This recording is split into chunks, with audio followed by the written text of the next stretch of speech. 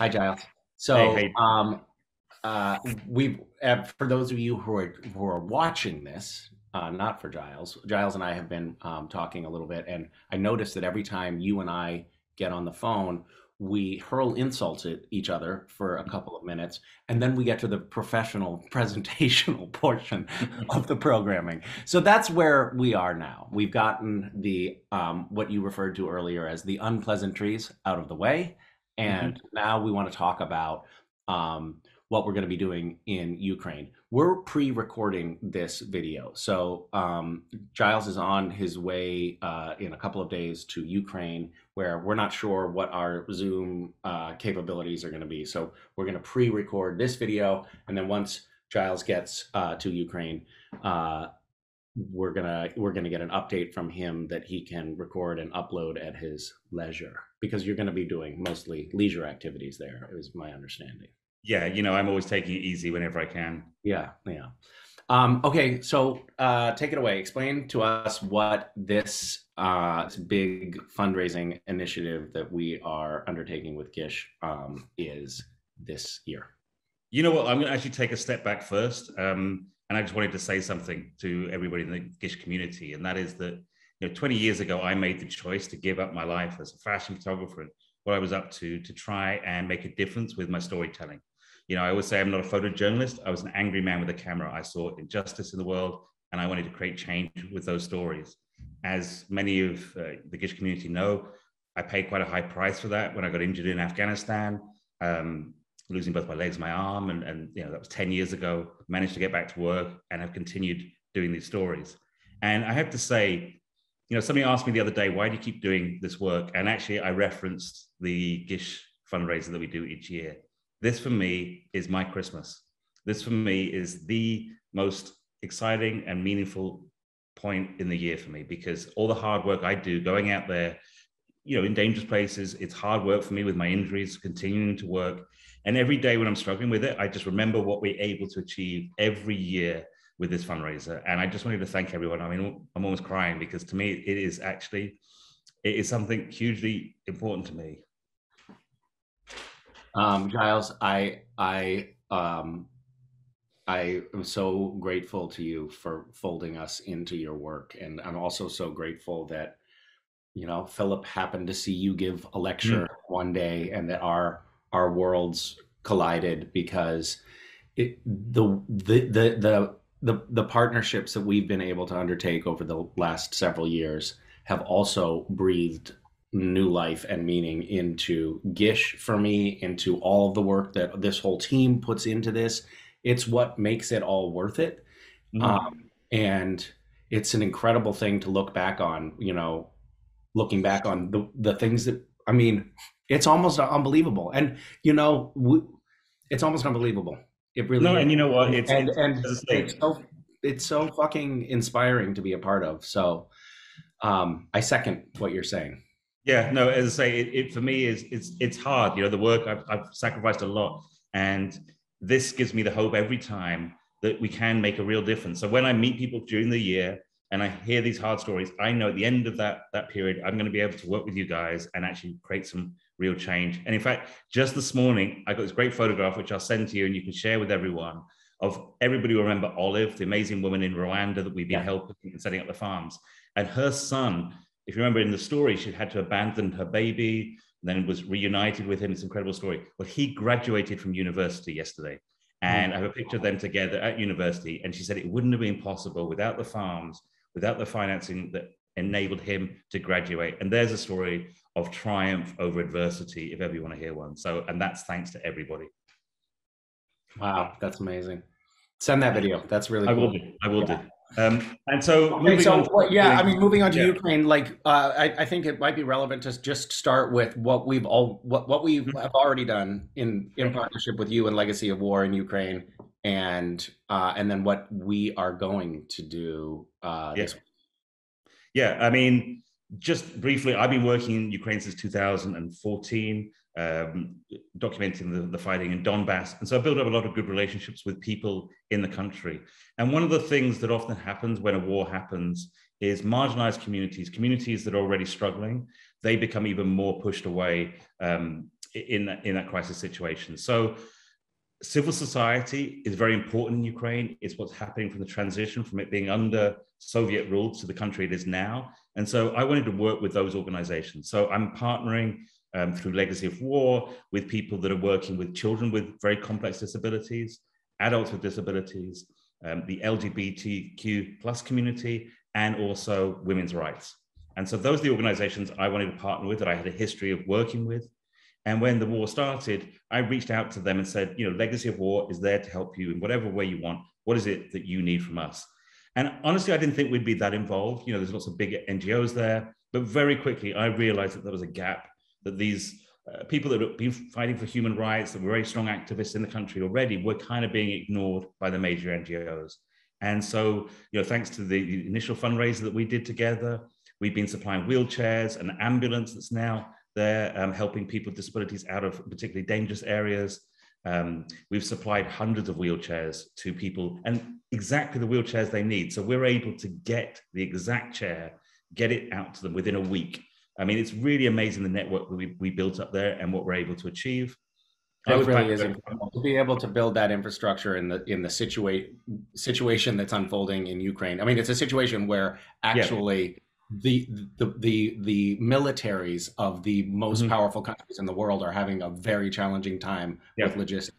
So the fact that you're able to find this guerrilla network of people who what's really important, and actually, this is slightly different to any other fundraiser we've done, because it's working directly through my foundation, the Legacy of War Foundation, with these communities. They remind me of the Gish community. They're kind of people that just say, okay, here's the problem, what's the solution? We'll make it happen. We'll find a way, whatever it is.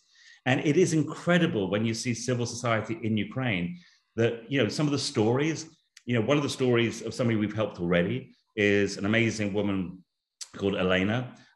She's a powerhouse. I mean, she actually won Mother of the Year at a competition in Atlanta in the US, representing Ukraine. She has 5 children. I didn't know that was an award you could get. You know what? Nor did I, but she won it. And she won it for Ukraine. This was several years ago. And she has, her oldest child has autism or is autistic, and also has some other complex needs. She has 2 twins who are 8 years old who have cerebral palsy. And she has an adopted child as well as another daughter. I mean, she has this incredible family. She had her own NGO in Ukraine. She was, living, as she said, her perfect life. She was really happy in the life that she had built with her husband. The area where she lived was very quickly occupied by the Russians. Very quickly, she realized that they were going to have to get out. The pharmacies were starting to shut. When they went out to get things for the children, the Russians were stopping them at checkpoints. And at 2 points, the Russians actually came into their house to try and find alcohol. At one point, threatened the 2 children in the wheelchairs. They shot at the dog. I mean, it was really terrifying. So in a very modern twist, she put a message out on Facebook. That message was shared hundreds of times and got to the Ukrainian military. And so they launched a rescue mission. And it really was like something out of a movie. She was waiting by the riverbank, the kids with her in the wheelchairs. This boat comes through the ice. It was February, so it was like frozen river. She said the guys had all balaclavas on, came off the boat. Her youngest child, Misha, was terrified. And the captain stepped forward and just said, Misha, be strong. We're here to rescue you. Pick them up. I wish someone would say that to me. Well, yeah. Well, maybe, I'll find the captain and maybe he can come and rescue you as well. Got them on the back of the boat. They were under fire from the Russians. It took an hour to get downriver where it was safe. And this is the bit I love the most, is when they arrived in the small town, the whole town had come out to greet them. The mayor was there, all these individuals were out there, and they took the kids, got them in cars, drove them to Odessa, and from Odessa to Lviv. And again, all the way through it, what you see is this Ukrainian civil society. When they got to Lviv, they unfortunately had to leave all their specialist equipment behind, the 2 wheelchairs that the twins were using, hoists to get them in the shower, etc. And thanks to the Gish community, that's what we were able to supply them with. So again, we got them the exact chairs that they had before, all the equipment. And for Elena, it's a very hard time. I mean, we have to be very careful not to over-romanticize resilience. We've talked about resilience in the past. Right. Yeah. And she sent me a message a couple of days ago on Facebook, and she actually said, I'm embarrassed to tell people that I'm exhausted and I'm broken, because she has to be the strong mother. She has to be the one who holds it together. And I was very glad that she felt she could at least reach out to me and we could talk. And again, find ways to support in the right way to help her get through this incredibly challenging time. So that's what we want to carry on doing. We want to carry on supplying specialist equipment to people with disabilities across the country, not just children. We're also working with adults. We're an amazing woman called Yelena, who is the world karate wheelchair champion. I mean, she really is quite literally the most kick-ass woman I've met. She led a convoy out of Bucha. She's just incredible powerhouse. And it's really important, again, for me, as somebody with a disability, that we don't always, in conflicts, represent people as victims when they have a disability. You know, there are people, activists, incredibly strong, civil rights people, human rights campaigners out in Ukraine doing stuff. And we can't always portray people who come from marginalized communities as victims. So we're working with them. And then finally, the other group that we're working with is called Insight, which is an amazing organization that supports people from the LGBT community. And that is in a various different crises, things you wouldn't necessarily think about. So for example, there's an amazing young trans woman who I had the pleasure of meeting her in Kiev. She's 18. She has, because of her birth, a biological male passport, which means that she technically could be called up to go and fight in a male unit. She wants to be involved in the war effort, but she's like, but she's a woman. And so she has to find a way around that. So it's supporting people like that. Another story is a couple, a same-sex couple who had adopted a young boy. These two women were terrified because if the Russians had occupied the area where they were and they had to escape to stop that happening, the Russians, under their what they call propaganda rule, would have been able to take the child away because it's supposed to be, you know, illegal for same-sex couples to have kids. For those who don't know, Putin's Russia is incredibly intolerant of LGBTQIA anything. Not just intolerant, but it's a scary, brutal, punitive regime to live under if you fall under that category. So territories that have already been occupied by the Russians are now under that additional threat of of people's civil liberties, and there's the looming threat for the rest of Ukraine that if Russia encroaches further, that those people will be victimized beyond. Exactly. And it's important to remember, you know, there was a lot of stories about people from marginalized communities wanting to get out of Ukraine, and that's understandable. But it's also important to remember there's a lot of people from those marginalized communities who are Ukrainian, who want to stay there and be involved in the war effort to defend their country. But they need special support to be able to live safely in that environment. And so we're going to be, with Gish, working towards setting up 2 shelters where we can support in one women. Yeah. So Giles, maybe we should now switch gears and so I just want to be clear that this is going to be a Gish fundraiser, but we're doing it in concert with Random Acts. So the money will be going through Random Acts, and then on to Legacy of War and the network that you have developed in Ukraine. So all of the money is going to support these people in Ukraine, except for 10%, which is going to operating costs at Random Acts, which is something that we have to do for a number of reasons. A, Random Acts needs the support, but B, we're not licensed to be just a pure pass-through organization. So I just want to be transparent about that. 10% of these funds are going to Random Acts, which is all volunteer, and all of that money will be put to extremely good use. And then the remainder will be going on to directly support, I believe, the administrative costs that we're talking about in this endeavor are virtually nil. No, right? Absolutely. And that's the thing, is that's why, you know, as an organization, what we've always tried to do is cut out the middleman. You know, I mean, a great example is in the UK, you know, you have big fundraising organizations, then they pass on to another charity, then that charity finds a local partner, then they find a volunteer in Ukraine. It goes through about 8 people who, you know, we avoid all that and we go straight to the source. That's why I'm heading back to Ukraine as we speak. I'm on my way back there so that I will sit with these partners and we make sure that it actually has the impact it needs to have. Okay, so will you tell us what the two now, after that preamble, let's Yeah. explain the two projects that we are going to raise money for in Lviv and hopefully get funded this week in entirety. So just to explain to people as well, Lviv is a border town. It's a beautiful city. It's on the border with Poland or near the border with Poland, and is really the sort of the furthest away from Donbass, furthest away from the fighting. It's a place that a lot of people fled to at the beginning of the war to find, sanctuary and safety there. But people that didn't want to leave Ukraine felt more comfortable for whatever reason staying in the country. But Lviv became a kind of focal point for a lot of internally displaced people. So it's a good starting point for us. A lot of the organizations that we're involved with are based there at the moment. And the idea is to have two things. One is this disability hub, which essentially is a warehouse, because one of the problems as well is sourcing the right equipment. You can't obviously buy it in Ukraine now. So with our partners in Ukraine, they do everything from like measure the wheelchairs, get everything set for us exactly the right order. We get it procured either in Germany or in the UK. We have a group of volunteers that are shipping stuff for us. We get it into Lviv, into the warehouse, and from there, we distribute it out to wherever it's needed. So essentially what we're going to be able to fund for a year is this disability hub, which I can't tell you how much it directly impacts people's lives. We have amazing letters of thanks from families where, because we got them exactly the right equipment, it has liberated them from the issues that they were struggling with.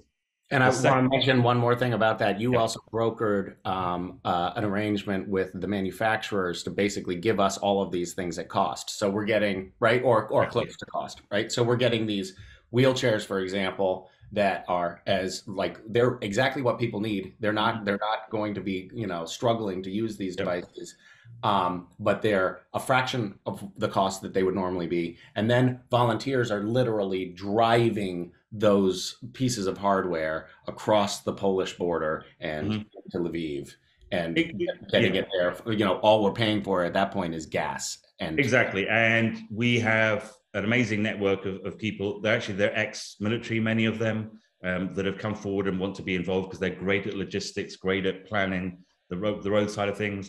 We have begged, borrowed, and stealed, and probably blackmailed a few companies that make this equipment. And so it's things like maybe we get the chair and then we ask for the pressure cushions for free. And we're kind of constantly making deals so that it's way below what you would be able to buy anywhere else. And some of it, but at the same time, what's important is we're not just getting handouts. We're not getting stuff that's secondhand, that's of no use. We are making sure it's exactly what the beneficiary, the partner needs to make sure that all their needs are, freed up to give them their freedom, their independence. So it's brilliant. And I'm really proud of the amount of efforts we're doing. We have shipped. I'm laughing slightly to myself. We were talking about how we would explain the amount of equipment that we've already sent out there. And we were joking that everything seems to be done, the size of a bus or the size of a whale. And we actually found a site that you can put in weights and it will tell you on different things. So we did actually work out the amount of otters worth of weight that we sent out there. So maybe I should share that with you as well. And you can know the various strange animals. A good stat. Yes. So now I'm laughing because whenever I talk to Tash, my colleague, we're always like, well, we just sent out about 200 otters worth of wheelchairs or... So why do we get stuck in these dated measures of the units of measurement? Well, I promised to do that through the whole Gish hunt, is to send various obscure animals as reference for the amount of volume and weight of equipment. Okay, and we also have this. So we have basically this Amazon distribution center that we're setting up, and we'll be funding that for an entire year. And we are the Bezos of good. And that will cost $50,000 US. Yeah, exactly. And then the second initiative that we are undertaking to fund in Lviv is? It's a shelter. It's actually going to be two shelters. One is for women. It's a sad fact, but in a conflict, rates of domestic violence tend to go up. Other issues in households can become more problematic. and also women who have unfortunately lost their partners in the conflict, maybe in areas that have been occupied by the Russians, and who have been victims of sexual violence. There's many reasons why women have to find safe shelter. And so we're going to be working with a group called Women's March, which again is a long-standing civil rights organization in Ukraine. And we're going to be working with them to set up a safe shelter in Lviv for women.